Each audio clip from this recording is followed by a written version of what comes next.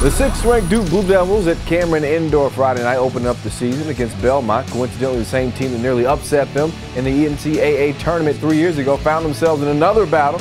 How about the highly touted freshman Austin Rivers knocking it down early? Hits the three, he had 10 points in the first half. Seth Curry comes from a family of shooters. 3 up, 3 down for him. He had 16 points.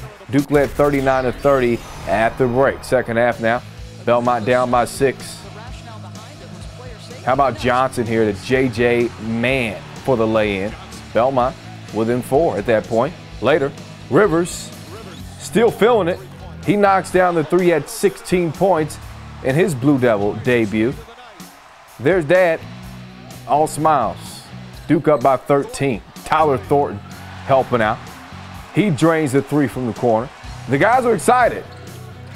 They wouldn't remain that way for long. Mason Plumlee here, though, with the soft hook. He had 13 points, 14 boards, and 6 assists. Duke up by 9. Seth Curry, he's going to turn it over. In Clark in transition, kicks it to Drew Hanlon. And Hanlon is going to knock down the triple. 19 turnovers in the game for Duke. Very uncharacteristic for them. Under 7 left now. Belmont down by 4. Check out the ball movement. Hanlon hitting yet another three. Belmont within 1. They would turn it over, though. Thornton ahead to Rivers, who throws it down. Duke out by 8.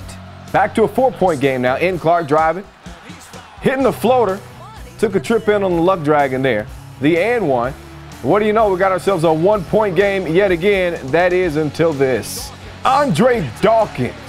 Big time three there as the Blue Devils survive, but were given all they could handle before earning Coach K win number 901. He's now 1 win from tying Bob Knight for the all-time wins record. He'll get that shot Saturday afternoon against Presbyterian.